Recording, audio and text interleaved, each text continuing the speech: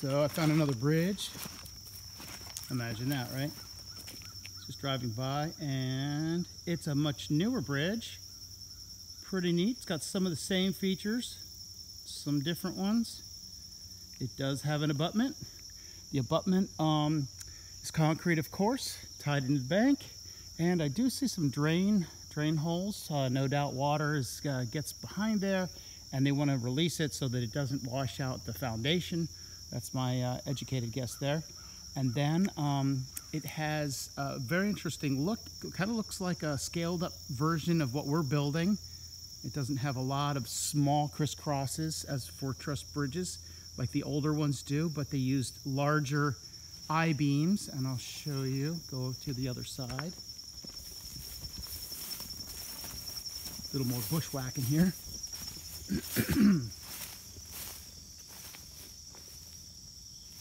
It does have much more pronounced, much bigger gussets. A gusset is the plates, and that one has a lot of bolts. The other ones were welded.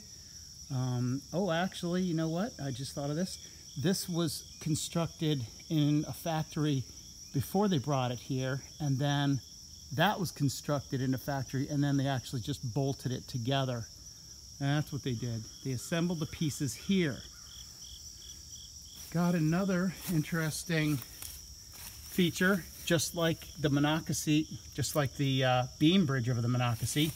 It has a slider, but it doesn't have a roller, but it has, you can see the little spaces on each side of the bolts. It allows for the very small movement, the expansion and contraction.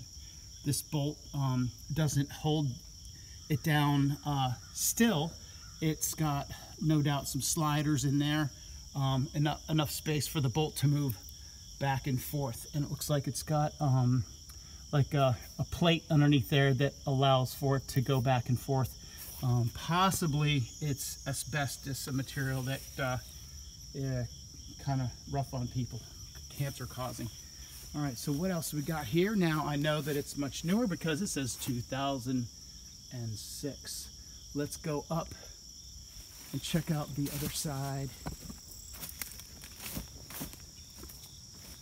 Look both ways. No cars.